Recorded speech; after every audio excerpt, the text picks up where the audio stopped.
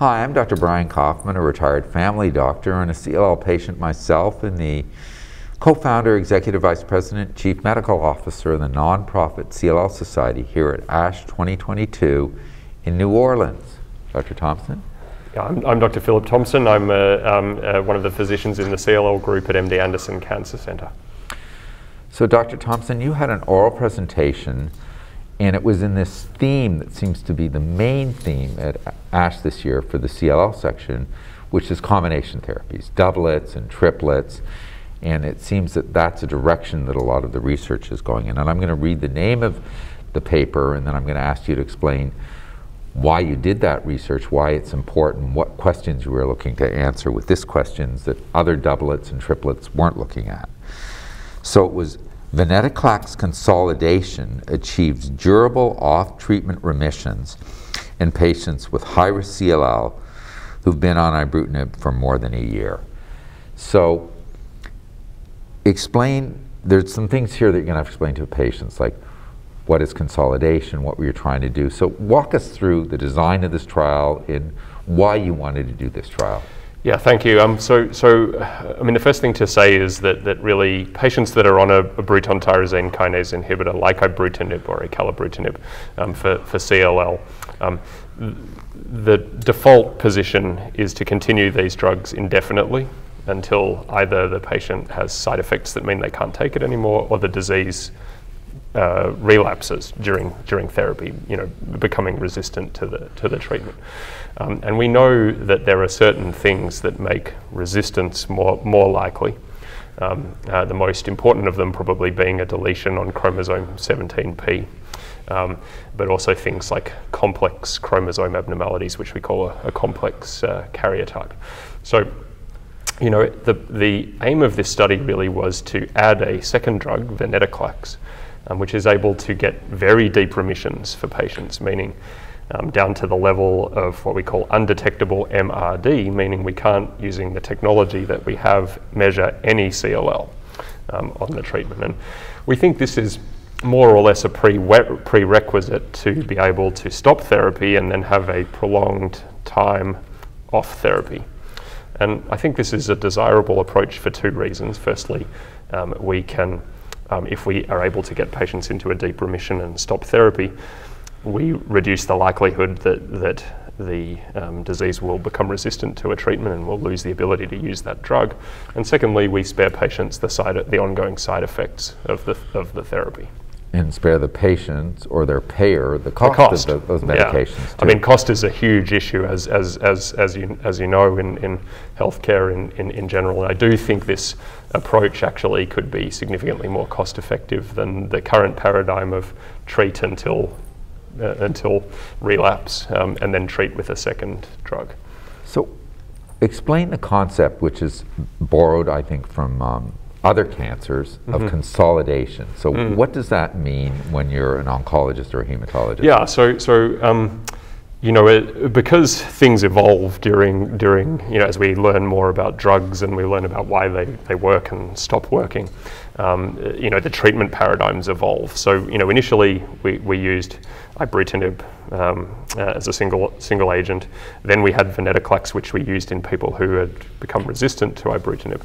And then people said, well, let's use the two of them together. They complement each other in the way they work. Each of them makes the other one work better, which we call synergy. And so a lot of studies started to be done where patients who had not yet received either of those two drugs were treated with those two drugs together. But what I was interested in doing is to say, well, okay, patients who are already on Ibrutinib are excluded from those trials. So let's design a study where we add on the Venetoclax as a consolidation to try and get rid of detectable CLL in those patients that we know are at higher risk of developing resistance. And so tell me a little bit more about the trial design. How long did somebody have to be on Ibrutinib, and where did they have to be at in that pathway? Yeah, so patients had to have received at least 1 year of Ibrutinib therapy. They had to still have detectable CLL, which is virtually all patients on Right, Ibrutinib. because it's very rare for people to get to undetectable, measurable residual disease exactly. in CLL. It actually happens occasionally, but it does happen, but not really very rarely. often. Yeah. And they had to have detectable disease. They couldn't have what we term disease progression, so they had to still be responding to the Ibrutinib. And then they had to have one or more of what we call high-risk features, which at the time we designed the study, that was a deletion on chromosome 11q, 17p, a complex chromosome rearrangements, or a mutation in the TP53 gene. So then we just continued. Let me just stop you there. Yeah. But right now, you'd probably leave the 11q out. Correct, of exactly. We know that those patients respond really well to Ibrutinib. Yeah, so at the time we were looking at data from the original phase 1 study of, of Ibrutinib, where 11q did appear to be a high-risk feature, and in more recent data sets that is really not the case. So as it happens, if I was designing it today, I would not have included those patients, but I think those patients still benefited enormously from being on the therapy. So how many patients did you get into the trial, and tell us a little bit about how safe this approach was? Yeah, so we treated 45 patients that were all on Ibrutinib for more than a year. And I'm sorry to keep interrupting you. How long was the Venetoclax when you added it in? Oh, sorry. Yeah, good question. So we actually is actually what we call a response adapted treatment duration. So we treated patients for a maximum of 24, 28-day cycles, so more or less 2 years. Then if they still had detectable disease at the end of 2 years, we continued the Ibrutinib as a maintenance. Okay. If they had undetectable disease at the end of 2 years, we stopped. Actually, patients had the choice to either continue Ibrutinib maintenance or stop Ibrutinib, and the majority stopped Ibrutinib in that situation. But we also allowed early treatment cessation in patients who rapidly responded. So if someone had a complete remission with undetectable MRD on 2 consecutive assessments 6 months apart, they could stop drugs earlier than 24 cycles. So that was 5 patients at cycle 12 and 5 patients at cycle 18. Okay. The remainder of the patients continued on to cycle 24. So how many patients in total did you treat, and what were some of the side effects? Because these are 2 very potent drugs you're putting together, and we're living in a time of infections and risks. So 45 in total. So the major side effect that patients complained of is diarrhea. So that's pretty much seen universally across BTK Venetoclax combination. It's really the main kind of overlapping toxicity of those two drugs. I will say that the main toxicity that both drugs have, therefore when you put them together it gets worse. Gets worse, exactly, yeah. So the diarrhea with Ibrutinib Venetoclax, Calibrutinib Venetoclax, are worse than with either drug alone. That being said, although more than half patients on the study reported diarrhea, it was almost always of grade 1 or grade 2 severity. So milder. Yeah. Grade 1 or 2 severity can essentially be managed with symptomatic treatment, such as Imodium to treat the diarrhea. The most common what we call high-grade adverse event was neutropenia, so a lowering of the neutrophil count, which of course is important for fighting bacterial infections. We saw 20% of patients have grade 3 or higher neutropenia, which is actually lower than some of the other Ibrutinib Venetoclax studies, and that may have been because patients had been on Ibrutinib for a long time before they started this trial. And most importantly, we saw no febrile neutropenia, so we didn't see anyone with neutropenia who had to go to hospital because of a fever. Because a fever would mean an infection, which can be life-threatening if you don't have the neutrophils to fight it off. And this is something I always talk to the patients about. I say, okay, people are going to get worried about neutropenia, but actually the risk of infection with Venetoclax-induced neutropenia is very low in comparison to chemotherapy-induced neutropenia. And that's actually because chemotherapy damages the integrity of the lining of your mouth and the lining of your gastrointestinal tract, which allows bacteria to get into the bloodstream, and that does not occur with Venetoclax. So the infection risk was low. We saw 3 patients that needed hospitalization for an infection out of the 45 patients. One had pneumonia, which we see commonly in CLL. One actually had a skin abscess, and one lady had a kidney infection, which we didn't really think was related in any way to the therapy. Okay. And COVID? We did have some cases of COVID on the study, but thankfully no severe COVID. Okay. So, any other toxicities or other concerns? So the other thing that I mentioned is we saw 0 tumor lysis syndrome. Okay. So tumor lysis syndrome, as you know, is something that occurred early in the development of Venetoclax, where the potency of the drug results in rapid killing of CLL cells that can cause major biochemical derangements in the blood. And that's the reason that Venetoclax has to be very gradually introduced with weekly escalation of the doses. We saw none of that in this study. And we know Ibrutinib is associated with some cardiac issues, atrial fibrillation, hypertension, but I've heard from other studies that adding the Venetoclax does not make that worse in any way. Was that also your experience? Well, it's hard to tell for sure without a control arm. Right. But I can say that we did have a number of patients with cardiac issues that emerged during the trial. So we actually had to stop Ibrutinib in 5 of the 45 patients, which is not kind of too dissimilar to what you would expect with Ibrutinib as a single agent. 3 of the patients, it was because of atrial fibrillation. 1 patient actually had non-sustained ventricular tachycardia, which is a potentially dangerous arrhythmia. Right.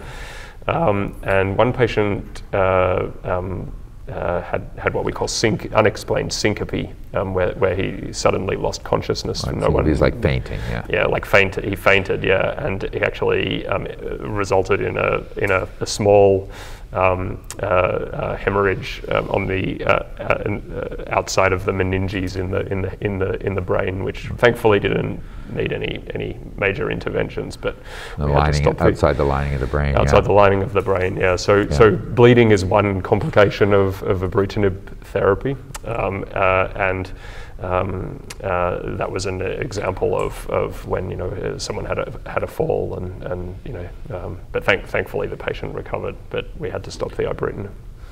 So tell me the results, because that's what I mean. This is. It sounds like the toxicities were manageable, not surprising, but we're adding one powerful drug to another powerful drug. I'd expect that we'd get some pretty good response rates, and tell us a little bit about that and what you can about the durability of those responses. Yeah, so I was actually really pleased with the response rates that we saw. So we actually saw 71% of patients at the end of the study achieve undetectable MRD in the bone marrow. Which is harder than finding it in the blood. There's actually, with Ibrutinib and Venetoclax, there's actually quite a good correlation between blood and marrow. And again, I think maybe if I designed the study again, I might not have done so many bone marrows on patients. But at the time, we didn't really have that information when we designed it. But very high rate of undetectable MRD, particularly given that 63% of the patients on the study had a TP53 abnormality, which is the highest risk feature in CLL. In addition to the rates of undetectable MRD, we found 56% of the patients improved their response to a complete remission from a partial remission.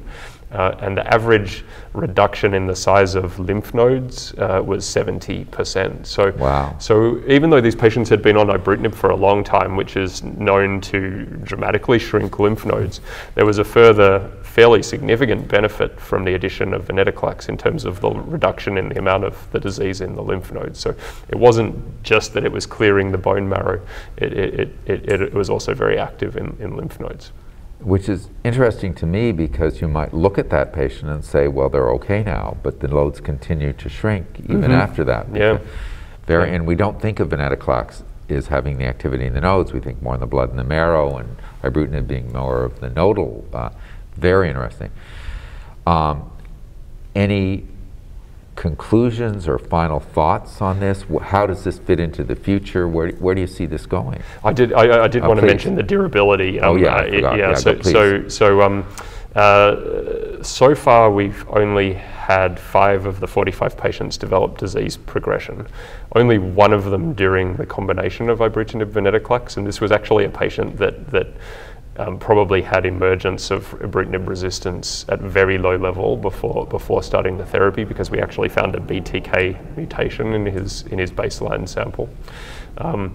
But then only 4 patients, so 4 patients subsequent to stopping Venetoclax developed disease progression, 3 of them while taking Ibrutinib maintenance, and 1 of them actually developed a Richter transformation after stopping both drugs. Thankfully, everybody responded to their subsequent salvage therapy. We've, in addition to the what we call progression-free survival, which is like how long did patients stay in remission, we were also looking at the minimal residual disease every 6 months in the blood. And that kind of gives us an early look at what might be going to happen in the future. You know, we can detect MRD in the blood, on average up to 2 years before you can actually detect it by examining the patient or looking at a routine CBC. We've found that and this is where we have a relatively short duration of follow-up for those results. It's 13 months on average, but we do have patients out beyond 2.5 years. And so far, 21 of the 32 patients that have had undetectable MRD at the end of therapy remain with undetectable MRD at that time point. And we haven't found any predictors of who's going to stay in remission longer, which in some ways is good, because it means you've got such a potent therapy that it's able to kind of overcome a lot of negative prognostic indicators. So 2 out of 3 patients stayed undetectable. Mm-hmm. Wow. Yeah. So far. Yeah. Yeah. Any thoughts about where this might be going and things that you would want to share with the patient community about this research? There's a really active debate in the field about what is the optimal way to use all of these fantastic drugs that we have now. There are debates about, should you be using a BTK inhibitor with Venetoclax? Should you be using a BTK inhibitor alone? Should you be using Venetoclax with obinutuzumab, which is an antibody?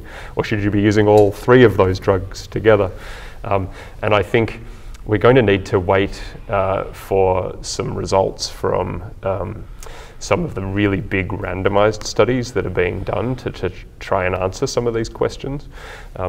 My personal view is I always like combination therapy rather than single drug therapy in patients with high-risk disease, if it's accessible according to the reimbursement rules. Dr. Thompson, this is very interesting, and like I say, really kind of the theme of what's been going on here today and over the last few days at ASH. Thank you so much for the research that you're doing, and I look forward to staying in touch. Thank you. Thank you so much for having me. Thanks.